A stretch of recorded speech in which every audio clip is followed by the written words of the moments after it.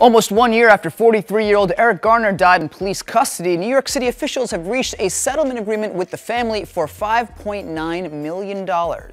You'll remember this video was revealed to the public showing Garner repeatedly pleading, "I can't breathe," as Officer Daniel Pantaleo took him to the ground with an arm around his neck. Garner lost consciousness and was pronounced dead later at the hospital.